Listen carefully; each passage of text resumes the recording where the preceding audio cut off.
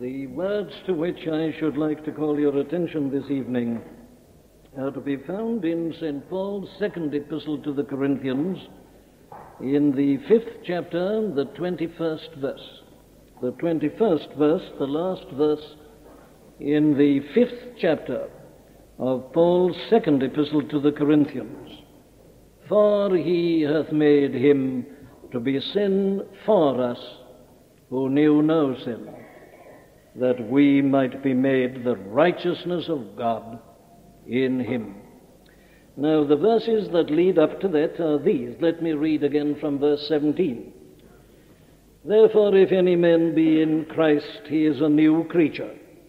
Old things are passed away. Behold, all things are become new, and all things are of God, who hath reconciled us to himself by Jesus Christ, and hath given to us the ministry of reconciliation, to wit, that God was in Christ, reconciling the world unto himself, not imputing their trespasses unto them, and hath committed unto us the word of reconciliation.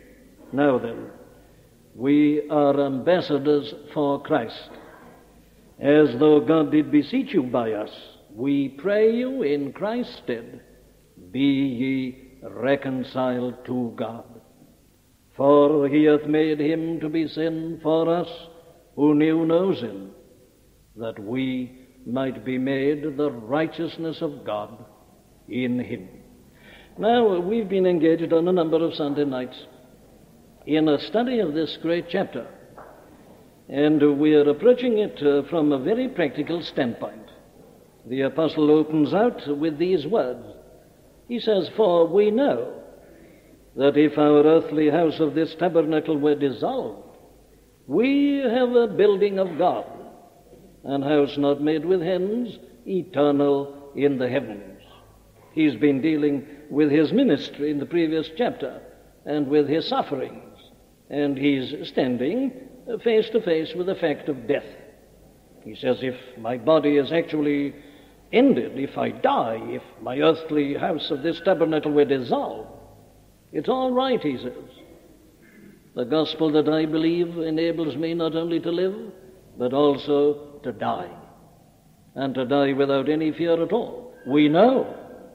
He's not uncertain. He's not hoping. He goes on to say, we are always confident, knowing that while we are at home in the body, we are absent from the Lord. We are confident, I say, and willing rather to be absent from the body and to be present with the Lord. Wherefore we labor, whether present or absent, we may be accepted of him. Now then, I'm putting it like this. Surely the most urgent question confronting every one of us in this world tonight is just this very question that the apostle considers here. People used to dislike sermons about death. They still dislike them. But you know, you're living in a world in which you've got no choice. In a world with atomic bombs, hydrogen bombs, you've got to, if you're wise, to consider this question. For the very good reason today that you never know when it's coming. Now, it's no part of the preaching of the gospel to be alarmist, and I'm not trying to be alarmist, but I do know that the common charge against the gospel is that it's sob stuff, that it's pie in the sky, that it's evading the problems of life and of living, and going into a realm of fancy and fantasy and imagination. Well, I'm just trying to show you that the gospel of Jesus Christ is the most practical thing in the world. I'm preaching to people who are living in this atomic age of which we're hearing so much. I'm preaching to people who know that these bombs are being manufactured by country after country, and that the leading scientists are saying, well, that in 10 years or so, 12 nations at least will have them, and then the possibilities, of course, are just such that they paralyze even the imagination. So I say the question of all questions at the present hour is this. How do you face such a future? How do you go on living in such an uncertain world? How do you feel about death? That's the question. The ultimate test of every teaching, of every philosophy is that. That's the last question. I'm not depreciating the other questions. Living is important. Yes, but dying is much more important, because what lies beyond it? Well, there's an eternity beyond it, and we decide what happens to us there in this life and in this world. Very well, then, here is the question of questions. If the earthly house of our tabernacle were dissolved, what then? Do you know? Do you know where you are? Can you envisage that without tremor, without alarm? Are you confident? Always confident? Now, that's the question. And the business of the gospel is to prepare us for that.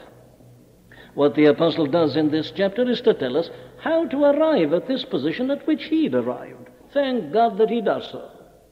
That we've got a message here coming down nearly 2,000 years which helps us how to face the end of all things, our own death, perhaps the end of the world. Here's the answer.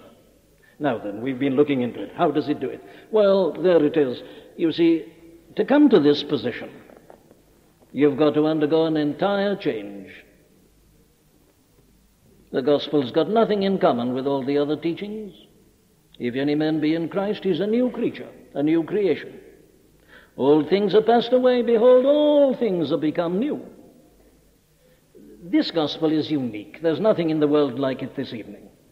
You see, the secret of this is this. It doesn't tell you it'll change your circumstances. What it does tell you is that it can change you. That it can give you such a view of things that whatever happens to you, you're always confident. And you know that your eternal destiny is quite safe and sure. Now that's its position. Very well, and we've seen this, that involved in this great change is a man's entire outlook upon the whole of life in every respect. The apostle has been dealing with some of those earlier. He says, wherefore henceforth know we no man after the flesh. He did once, but no longer. Yea, though we have known Christ after the flesh, yet now henceforth know we him no more. Got an entirely new view of men, new view of Christ, new view of God. Everything is new. Yes, and there's one that I want to mention this evening which is also entirely new. And that is, he's got an entirely new view of salvation. What does salvation mean? Well, salvation is that which puts a man into the right relationship with God. Now, that's the whole secret. As God is God, and as we're all under God, and as we've all got to go and stand before God in the judgment, the most urgent question is, how can a man be reconciled to God? You see, it follows inevitably from everything we've been considering on the previous Sunday evenings. We've seen what we are. We've seen what God is. And we've seen the need of reconciliation. The great message is, be ye reconciled to God. We are at enmity with God. The natural man hates God. We were looking into that last Sunday night. He's against God. Why does God allow this and that? Now, I'm not disposed to answer that question. It's no part of my preaching tonight. All I'm reminding you of is this. If you are asking such questions, you are wrong in your attitude to God. You're looking at him after the flesh. You think that with your little mind, you can understand everything God does. And as long as you think that, you're regarding God after the flesh. But the moment you come to regard God after the Spirit and yourself also, you'll stop asking those questions. And you'll only have one question. And your one question is this: how can I be right with that God? How can I be reconciled to him? How can I come to know him? How can I be blessed by him? How can I know that when I do go on to eternity, I'm going on to be with him and to enjoy his glorious presence? That's the question. Now, it's a very old question, this. It was a question propounded by one of the earliest men of whom we read in the Bible, a man called Job. He put it, how can a man be just with God? That's the question. The question that was put, you see, in the hymn, a great and a profound question. Some of my friends on my left here were singing the tune and not the words. Did you notice they were rushing those first verses? Eternal light, how pure the soul must be When placed within thy searching sight, it shrinks not, but with calm delight can live and look on thee. That's the question. Not to be rushed through, not to be lilted away with the tune, a most tremendous question. We betray our theology in our singing, don't we? We are to sing the words, not the tune. This is the greatest of all questions. How can a man, such as he is, be just with that holy God as he is? Now, this, I say, is the question of all questions. And it's a question, says the apostle here, concerning which a man undergoes an entire change when he becomes a Christian. Now, the apostle himself, of course, he knew about this change. That's why I read to you that 3rd chapter of his epistle to the Philippians at the beginning. Of all the changes which this man Saul of Tarsus underwent, there was no greater change than his view of salvation. You remember, he says, if any man had a right to boast after the flesh, well, I'm that man. Hebrew of the Hebrews, tribe of Benjamin, so on. Demands of the law, just, excelling beyond everybody. And he thought that he was right with God. But he tells us that afterwards he came to regard all this in which he'd boasted so much as but dung and refuse, useless. Now that's the sort of revolution that takes place when a man becomes a Christian. His view of how to be reconciled to God and how to be saved is something entirely and absolutely different. Now then, let's look into this together. As we value our souls, as we realize the crisis in which we are living and how we have all got to face this question or soon or late, let's look at it together. Once more, I would indicate to you and remind you that there are only two ways ultimately of looking at this question of salvation. They're the same two. You can look at salvation after the flesh. You see, there are only two views. We look at everything either after the flesh or else after the teaching of this revelation. It's one or the other, always. There's no alternative. Well, now, of course, as we come to look at this view of salvation after the flesh, we shall find, as we've been finding in every other respect, that there is quite a variety of different views. Yes, but they all have a common denominator. Though they differ from one another, they're agreed in one thing, that they're viewing it after the flesh. Now then, let's have a look at them. The views which men take of salvation will, of course, inevitably depend upon their views on the previous questions. What's a man's view of himself? What's a man's view of God? What's a man's view of Jesus Christ? When I hear his answers to those questions, I know exactly what is his view of salvation. And there is a consistency in it all. When people have got the wrong view of themselves and of God, well, they can't help themselves. Their view of salvation must inevitably be wrong. Nevertheless, I've got to put it before you. I've got to put it before you in order that you may test your view of salvation this evening. Do you know that you are rejoicing in the salvation of God? Are you reconciled to God? Is all well between you and God? Well, very well. If you say yes, I ask you, on what grounds do you say that? That's the question. Because there are false views of salvation. The apostle, as I've reminded you, thought that all was well with him, but he found it was all wrong. It's a very common thing, this. Now, that on what grounds do we feel that we are right with God, that we've got nothing to fear when we die, that we can stand in the judgment, and that we're going to heaven? On what grounds do we believe that? Well, let's look at it together. It seems to me that we can divide up this matter into two main headings. The view of salvation after the flesh has got certain general characteristics, and then we must look at it also in detail. Let's take it in general first. What are the general characteristics of this wrong, this false view of the way of salvation? Well, the first and obvious characteristic is this. that it is regarded as something which is within the competence of man himself. Now, fortunately for us, our Lord has given us very wonderful teaching about this.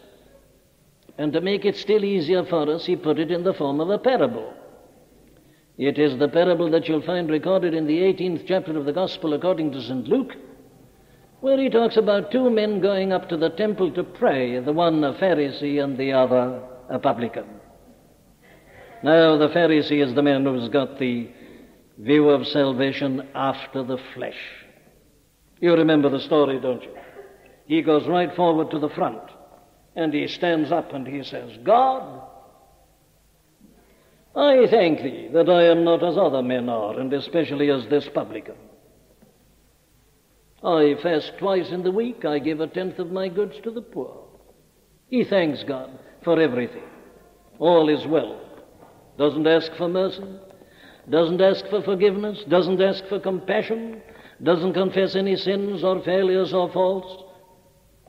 He is perfectly self-satisfied. He is quite content. All is well between him and God, he thinks. He rejoices in it and thanks God that it is so. Yes, but on what does he base it? Well, you notice, don't you?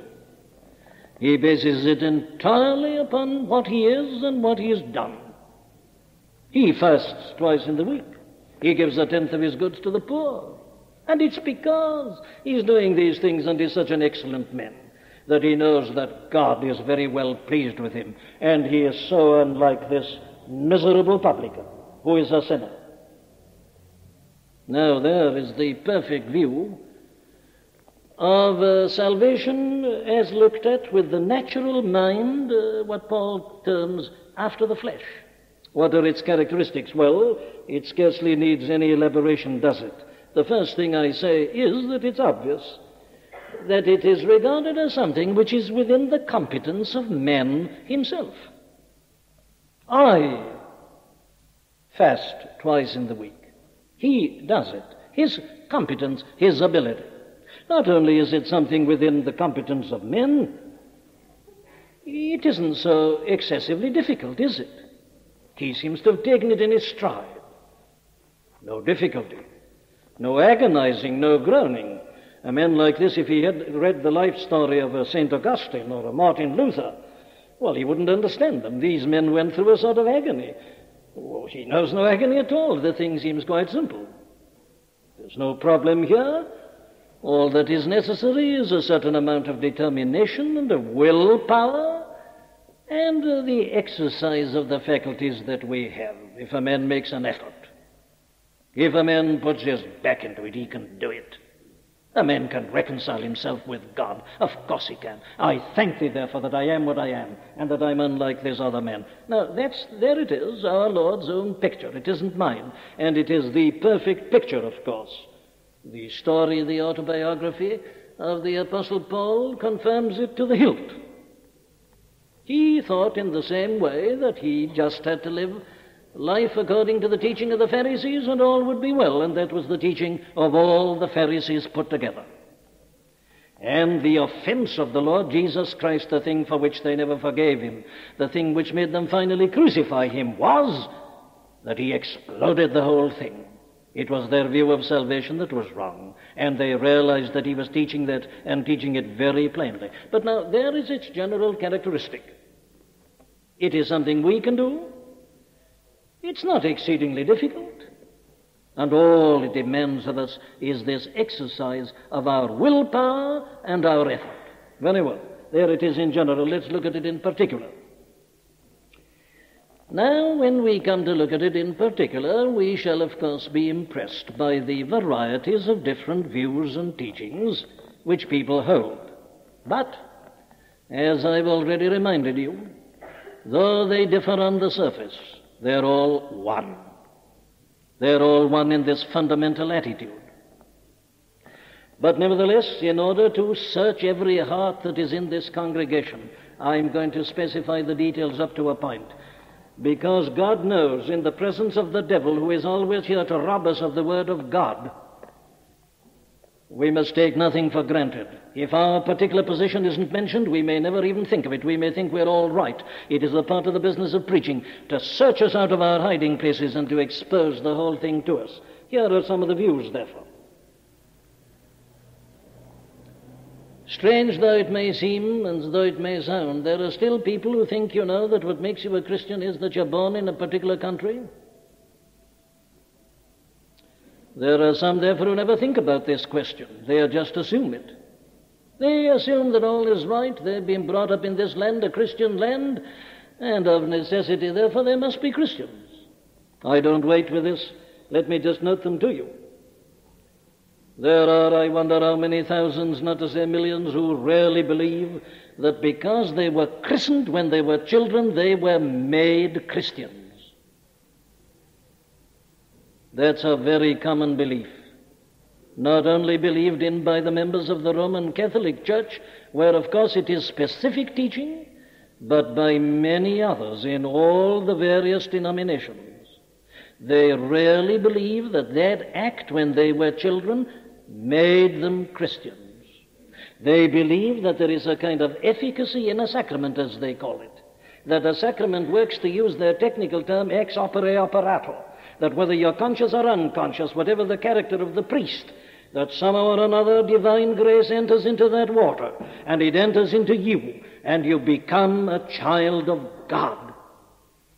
I believe there is a phrase in the Common Prayer Book of the Church of England which actually says that this child is now regenerate. Now, there are many, therefore, who believe that they're Christians simply because they were christened when they were infants, that act made them Christians. There are others who believe that because they've been brought up in a Christian home, always brought up in a church or in the atmosphere of a church, taught to say their prayers, taught to read their Bibles, that in and of itself makes them Christians. I'm only mentioning these things that we may examine ourselves. What are you relying on, my friend? Are you relying on any of the things I mentioned so far? That's not the biblical teaching I want to show you. Then there are others who do indeed rely upon the sacraments in other ways. They not only believe that they were made Christians by baptism, but that they go on eating the literal body of Christ in the communion service. This is not confined to Rome again. There are many others who believe this. They've adopted the teaching of transubstantiation. They believe that as the act of consecration is performed, that bread is turned into the literal body of Christ, and that they're eating of him and receiving eternal life and are growing in it and are being strengthened. They rely upon the sacraments. In the same way, there are large numbers who rely entirely upon what the church does to them. They're relying upon the church. The church christens them, feeds them, teaches them. It does everything. And their reliance is upon the church. Many are relying upon dead saints. They rely upon all sorts of agencies outside themselves.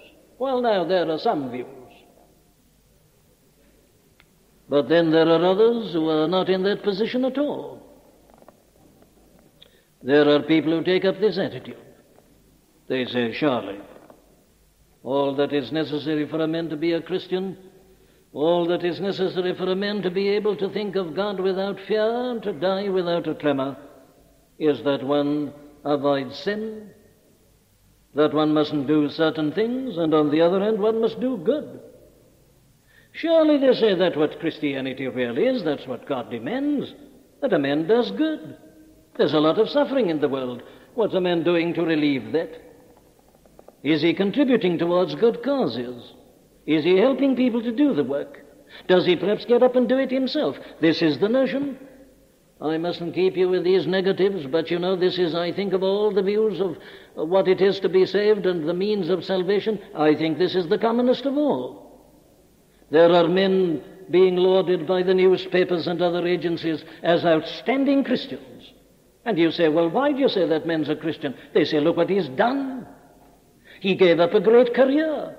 He's forsaken certain possibilities. It's all the emphasis upon what the man has done. And this is the old teaching, that you justify yourself by works. It is what Paul thought before his conversion. There are thousands thinking it today. They say it doesn't matter what you believe, it's what you do. Are you doing good? Are you relieving the poor? Are you helping the suffering? Are you making sacrifices? Are you a benefactor? Are you benevolent in your whole attitude? That's the thing that makes a man a Christian. You avoid sin, you do good. And they're very fond of putting it like this, that what is necessary is to imitate the Lord Jesus Christ. They say he went about doing good, and the Christian is a man who goes about doing the same thing. Anybody who's anxious to imitate Christ is a Christian. They say it doesn't matter what their view is of his person. It doesn't matter whether they believe in his deity and in his virgin birth or not. Now, I'm not imagining these things. These things are being preached. These things are found in books. You'll find them in religious articles. You'll find them in the popular press. This is Christianity. Christ was a man who went about doing good. We've gone into that, haven't we? So the argument is that if you want to be right with God, you imitate Christ. The imitation of Christ. You set out to live as he lived. This life of goodness and of benevolence and of kindness. And then covering it all, there is this reliance upon the love of God and upon God's forgiveness. Why, they say, your view of God is such that you turn him into a monster. They say any human being is ready to forgive and to be compassionate. If a little child has done something wrong, if it says it's sorry, of course it's forgiven. And is God, they say, unlike that? Is there anything necessary, anything demanded more than that we should say that we are sorry if we sin or go astray, or if we're aware of deficiencies? Is there anything more demanded than that we confess it, and obviously the love of God will pardon and forgive it? Now that's their view. You do your best, but if you fail, the love of God covers you. There is great forgiveness and compassion with God, and everything is all right. But then you say, if that is so, well, where does the Lord Jesus Christ come in? If all that is necessary is that a man lives a good life and that, well, God's love will cover his deficiencies and put him all right at the end, where then is the necessity for Jesus Christ? What does he do? They say what he does is this. He, above everybody, is the one who taught us about the love of God. That Old Testament had got a very severe view of God, a very legalistic view of God. But they say we don't believe in the God of the Old Testament. We believe in the God of Jesus. And Jesus, according to them, just came into this world to tell us about the love of God. They say, the whole trouble in the world tonight is that people don't know about the love of God. They're fearful and unhappy and are failing and are afraid of death. Well, they don't know about the love of God. The love of God covers everybody. Everybody's going to be all right at the end. There's no problem. It's just a problem of ignorance. People don't know about the love of God. And what Christ came into the world to do was to tell us about the love of God. Not only that, he came to teach us how to live. He came to give us an example. He came to give us a stimulus. There he is, and all we've got to do is to listen to him and to rise up and to follow him, and all is well. Do your best, and then when you fail, trust to the love of God. That is the view of salvation. After the flesh. You get it described in the Bible. You find it in the whole long history of the Christian church. It is, I say, as common tonight as it has ever been. Now, my friend, here is the vital, the crucial question. What's your view of this? What's your view of being right with God? What if you had to die tonight? What are you relying on? That's the question. You may die tonight, you don't know. What if one of these bombs is let off at any moment? What if this present problem about Berlin becomes a world war and the end may come to many of us? What are you relying on? How are you going to meet God? That's the question. Are you relying on any one of the things I've mentioned? If you are, you are viewing salvation after the flesh. Let me prove it to you. Which brings me to my second section. What is the view of salvation after the Spirit? What is the biblical view of salvation? What is the revelation of God himself with regard to this vital and all-important matter? Let me summarize it for you. Again, of course, we shall find that it follows with a logical necessity from all our previous considerations. You know there's a unity in this gospel. There is a logical development and sequence here. That's why, I don't hesitate to say this. A man must be right on every point in connection with salvation. But you're narrow if you say that, they say. You say that you alone are right, and if everybody doesn't dot your I's and cross your T's, that is wrong. My dear friend, this is a whole, and you can't pick and choose here. That's the point I've been emphasizing for 6 Sunday nights. This is a whole, it is a complete system, it is a circle, and you've got to believe in every point of it. Your view of yourself, your view of God, your view of Christ, your view of salvation. They all go together. Let me show you them. And here the thing that strikes us immediately is the unanimity. There is only one way. Now, I want to assert that. In this modern world that dislikes that sort of statement. Yes, in this modern church that dislikes that sort of statement. Let's have a congress, they say, of world faiths. Oh, of course, the Christians must be there, but so must the Mohammedans, so must the Hindu, so must the Confucian, so must your Unitarian. Congress of world faiths. I have only one thing to say about it. That is a denial of the Christian doctrine of salvation. There is none other name under heaven given amongst men whereby we must be saved. There's only one. And you say that you want to add anything to him, you're denying him. The only one, the one and only mediator between God and men, the man Christ Jesus. I am the way, the truth, and the life. No man cometh unto the Father but by me. Unique, alone, no addition, no supplement. Make any proposal to add to him and you're denying him altogether. He stands alone. There is only one way of salvation. That's the first statement. Very well, having said that, let me adopt the same subdivisions as I did in the first section. Let's take a general view of it. You remember, don't you, that the general view of salvation after the flesh was that it was within the competence of men, that it wasn't too difficult, and that all it needed was willpower and effort and determination. What of this? Well, now then, here it is. This is the greatest of all problems. Now, I'm making a strong statement, but I'm going to repeat it. It is the greatest of all problems.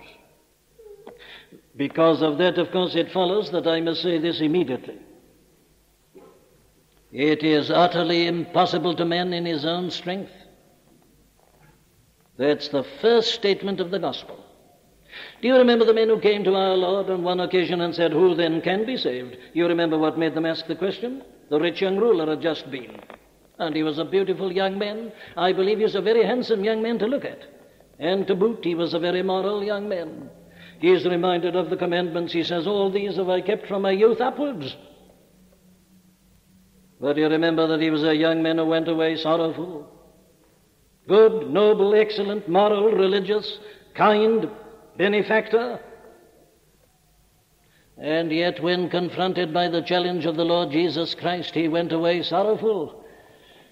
And the poor disciples, looking at him going, turned to our Lord and said, "Who then can be saved? If that man can't save himself, who can be saved?"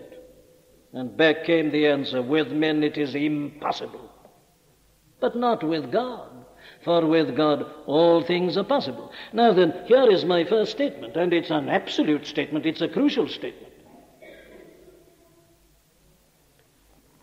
No man can or ever has or ever will save himself. All our highest and our best efforts are utterly useless. the religion, the righteousness, the morality of a Saul of Tarsus. And he was outstanding in every department. He is nothing but dung. It's manure. It's refuse. It's foul. It's stinking. All our righteousness is but as filthy rags. Now, the best, not the worst. The highest, the best efforts. All the striving of men who have segregated themselves out of life and have given themselves to living religiously and to please God, it is all utterly and entirely useless. Not the labors of my hands can fulfill thy law's demands. Could my zeal no respite know? Could my tears forever flow? All for sin could not atone. Oh, how can I, whose native sphere is dark, whose mind is dim, before the ineffable appear, and on my naked spirit bear that uncreated beam? You're not passing the test of men, but the test of God. You know something about the penetrating power of X-rays, revealing things that you can't see with the naked eye. Multiply that by infinity and infinity and infinity, and there is the eye of God upon you and your life and all your goodness, and it's vile. Or take your high-powered microscope, and there you look at a little bit of material. It seems quite quiet to you. Look at it under a powerful lens, and you see that it's full of bugs and germs and all sorts of creeping things. Well, I say, multiply that again by infinity, and there you are, under the eye of God. So the first statement is this, that this is something that is altogether and entirely outside the competence of men. That poor Pharisee, in his whole attitude as he stands up and says, God, I thank you, has damned himself already. Any man who thinks that he can save himself or that salvation is the result of human effort automatically puts himself entirely outside. He's misunderstood the first thing. No. This, I say, is not only something that no man can ever achieve. It is the greatest of all problems in the whole universe. There never has, there never will be a problem that is equal to this. This is a problem which makes the problem of creation nothing. All God had to do in order to create this great universe in which we live, with all its myriads of beings and all the variety of life within it, all that God had to do was to say, let there be light, and there was light. By the word of his power, he created the sun and the moon and the stars, animals, flowers, nature, everything, just by a word, his fiat, and it was all done. That was a great problem, wasn't it? The problem of creation. But, my dear friend, that was a very little problem when you put it by the side of the problem of salvation.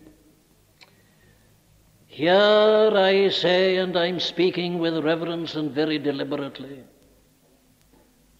here is a problem that even tested the mind and the ingenuity of God himself. How do you know that, says someone? Well, I'll tell you. I know that because of what I'm told in this book. I know that because of what God has done. In the matter of creating the world, all God had to say was, do this, let there be, and there was. Why doesn't he do the same in the forgiveness of sins? Why doesn't God, when a man comes to him and says, I'm sorry, why doesn't he just say, thou art forgiven? Why didn't he do that? But he hasn't done that. And he hasn't done that because, I say again with reverence, he couldn't do that. Why not? Well, because the problem is so great. Let me hurry to it. The problem of forgiveness, the problem of man's reconciliation with God is as great as this. that it necessitated everything that God has done in Christ.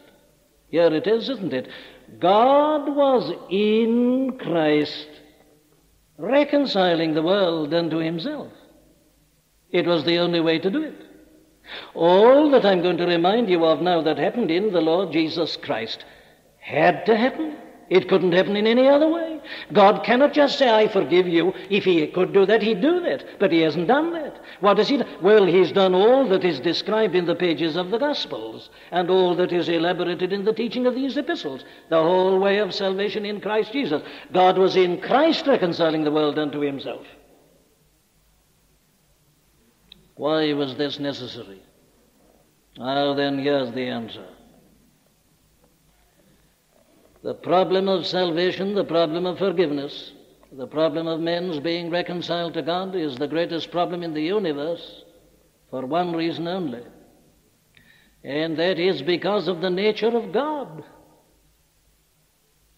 God is light, and in him is no darkness at all.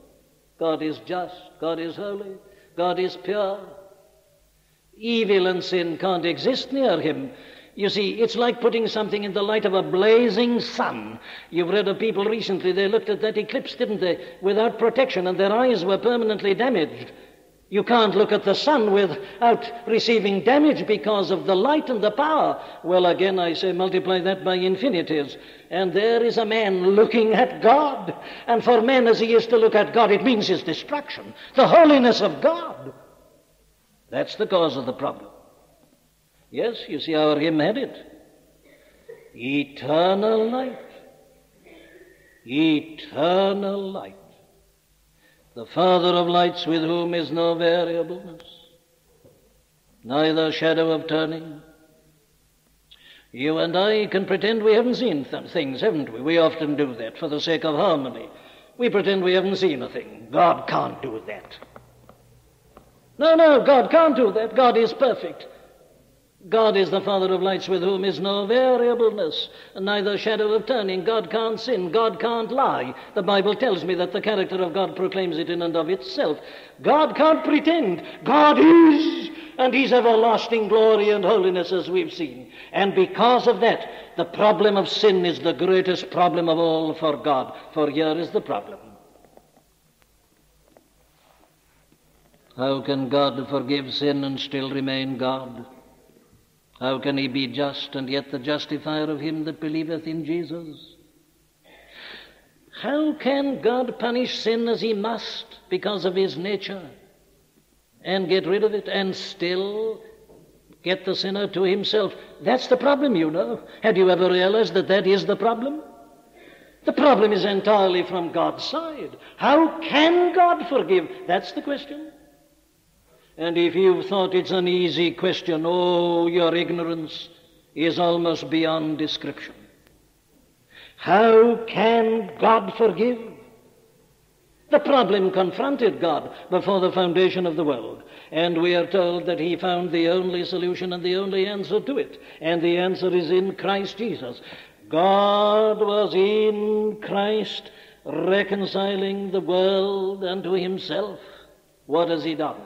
Well, this is what he's done. He couldn't do it by speaking a word from heaven. No, this is what it necessitated. It necessitated the incarnation. Why was the Son of God ever born as that babe in Bethlehem? Let me put it bluntly. What was he doing in the Virgin's womb? Is this play acting? Is this just to produce a spectacle? The Son of God, the everlasting Son of God, the second person in the blessed Holy Trinity, he was in reality in the Virgin's womb and was born as a babe. Why? Why did that most stupendous thing that's ever happened happen? And I say there's only one answer. It had to happen before you and I could be reconciled to God. Here he is, when the fullness of the times was come, God sent forth his Son, made of a woman, made under the law. He who had made everything humbles himself. lays aside the signs of his glory, becomes a little babe, is born in the likeness of sinful flesh, he is there in utter helplessness and weakness. Why? There's only one answer. He's going to be our representative. And he can't represent us unless he becomes a man. He's got to take on human nature. He can't represent us as God, for it's man who sinned. It is therefore man who must deliver. But if a man tries, he's not pure, he's already sinful, and he can't do it. He can't save himself. He can't save any others. God saw the only way. His own son has got to take on human nature. He's got to be born as a man. Therefore, you see, he is made of a woman. He is made under the law. Or as you'll find it in Hebrews 2, he stretches out a helping hand not to angels, but to the seed of Abraham. Because his brethren are made of flesh and blood, he also himself took part of the same. Why? Well, that he might be our representative. Now, this is the problem of salvation, you see. It demanded the Son of God leaving heaven, coming down to earth. But you say salvation is quite simple. All I do is to do my best and then God forgives. No. The problem is as awful, as tremendous as this. It needs the coming down of the Son of God in the incarnation. And he's come.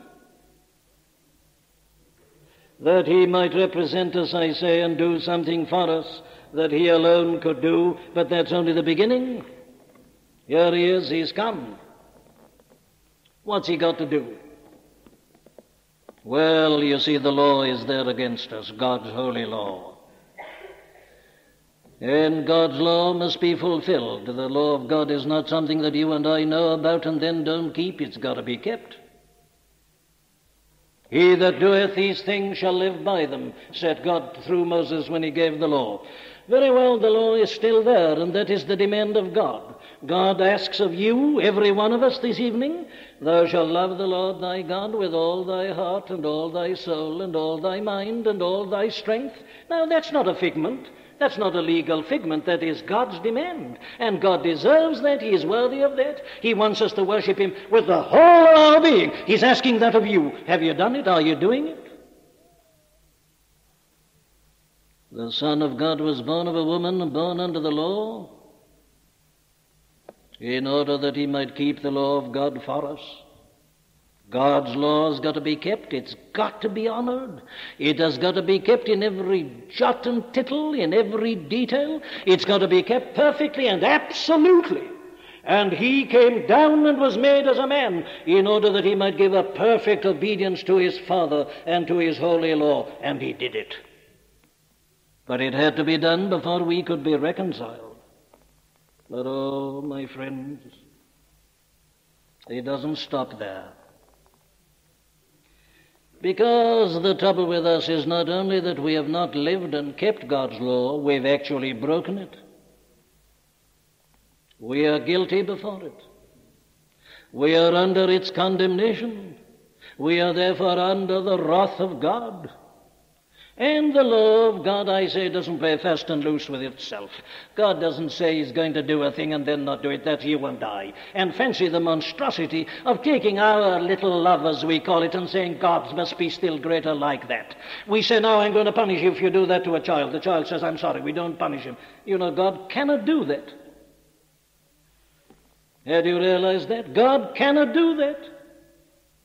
What God says, God does. He must do. His nature is such that he can't go back on it. And he has said that he'll punish sin. And he must punish sin. And we are all guilty before God. We've broken his law. We are transgressors. We are rebels before him. So it wasn't enough even that the Son of God should have come into this world and taken to him human nature and render a perfect and an absolute obedience to the law of God.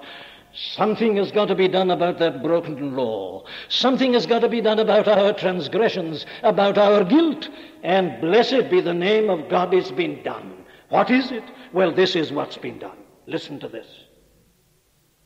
For God hath made him to be sin for us, who knew no sin. Listen to it again being put like this. The love of Christ constraineth us, because we thus judge, that if one died all. Then we're all dead, and that he died for all, that they which live should not live unto themselves, but unto him which died for them and rose again. What's it mean? Well, my dear friend, let me put it as simply as I can. It means this, and this is the essence of the gospel message of salvation. This is the eternal opposite of all that other teaching which says, do your best and God forgives you. No, no. No, no. If you believe that, you're denying God of the most glorious thing he's ever done. God so loved the world that he gave to the death on the cross, which means this: God hath made him to be sin for us who knew no sin. What's it mean? It means this: there is the Son of God. He's never sinned. He's perfect. He's absolutely pure. He's obeyed his Father's will in everything. He's left nothing undone. He's never broken the law. He knew no sin. Well, what's happening? Well, God is making him to be sin for us. What's it mean? It means this: not imputing their trespasses unto them, I read here. It means this: he has taken your trespasses and your sins and mine, and he has imputed them to him. God's got a record. There is an account book, and everything you and I have ever done, it's in the book. There are our sins. There's our guilt. What has God done? Well, he's taken it off our book, and it's put it onto his book. He's made him to be sin for us, who knew no sin. God hath laid on him the iniquity of us all. That's what he's done. He's taken your problem of guilt and mine. He's taken all our sins and transgressions and failures and faults, and he's put them on him. He's made him responsible for them. The Son was in absolute agreement. It wasn't against his will. He volunteered to do it. He said he'd come and do it. And there it is, who his own self bare our sins in his own body on the tree. That's what's happening.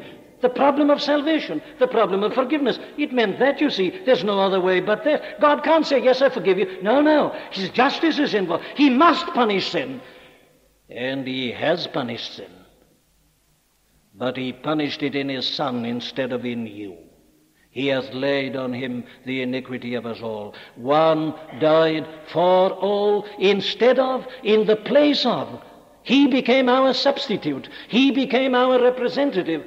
The Old Testament, you see, foreshadowed this. It pictured this. Don't you remember how they took an innocent lamb and then they slaughtered the lamb? What was the object? Oh, it was a prefiguring of what Christ was going to do. So says John the Baptist, behold the Lamb of God that taketh away the sin of the world. God hath made him to be sin for us. God laying on him the iniquity of us all. God punishing him that you and I might be freely forgiven. That is the teaching, you see. That is God's way of salvation. Imputing our trespasses unto him, putting them to his account, and dealing with them in him once and for all. And I've given you the reason for doing it. It had to be that way. That's why I say it's the greatest problem that has ever confronted heaven and God. It's as great as this, that the only way of solving it is that God's innocent Son should die for the sinner and bear the punishment that you and I so richly deserve. God was in Christ reconciling the world unto himself. No man can ever reconcile himself unto God. It is God who reconciles us unto himself. And his way of doing it is the only way that can do it, in and through his dearly beloved only begotten Son. Very well, then, what do you and I do about it? Where do we come in? My dear friend, it's simple, it's plain, it's this. You and I are asked to do nothing except to believe that message. That's all. You are asked to believe that Jesus of Nazareth is the only begotten Son of God, and that he came into this world because you were irretrievably lost and damned and hopeless, couldn't save yourself. He came to seek and to save that which is lost. And all you and I are asked to do is to believe that. to look at him, the Lamb of God, to listen to the preaching. Be ye reconciled to God. Behold, behold the Lamb, and seeing him, surrender. Submit yourself to him, believe the message concerning him. You know what happens when you do that? I'll tell you, it's all here. You become joined to him. And therefore the apostle puts it like this: you're joined to him, you're linked to him. Everything he's done, you've done. With the love of Christ constraineth us, because we thus judge that if one died for all, then all died. You see, this is the marvelous thing. The punishment, the wages of sin, is death. I have sinned. I must receive the punishment, the wages. But how can I do that? I have already done it. I am in Christ. If any man be in Christ, my believing on him makes me one with him. So when he died, I died. My sins have been punished. When he died, I died. He was punished, I've been punished in him. And therefore God freely forgives me. If any man be in Christ, he is a new creature. That's the Christian way of salvation. That just as you are, not deciding that you're going out to live a better life and to read your Bible and to pray and to join a church and thereby make yourself a Christian. No. If you say that, you're outside.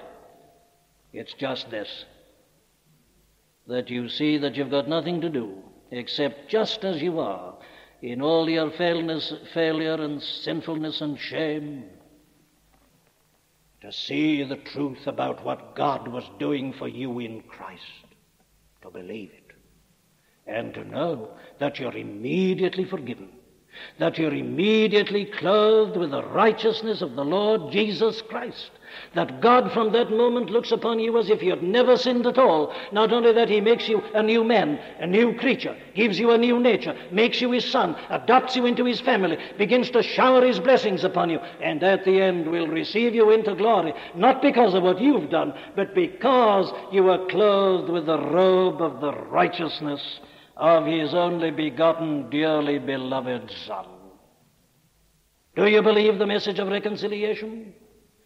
God was in and through what happened in Christ, reconciling you unto himself. Do you believe it? Do you believe that he's made him to be sin for you, who knew no sin, that you might be made the righteousness of God in him? If you do, you'll never rely again on yourself or anything you've done in any shape or form. It is entirely, utterly, altogether in Christ and in him alone. We do hope that you've been helped by the preaching of Dr. Martyn Lloyd-Jones. All of the sermons contained within the MLJ Trust audio library are now available for free download. You may share the sermons or broadcast them. However, because of international copyright, please be advised that we are asking first that these sermons never be offered for sale by a third party. And second, that these sermons will not be edited in any way for length or to use as audio clips. You can find our contact information on our website at mljtrust.org. That's mljtrust.org.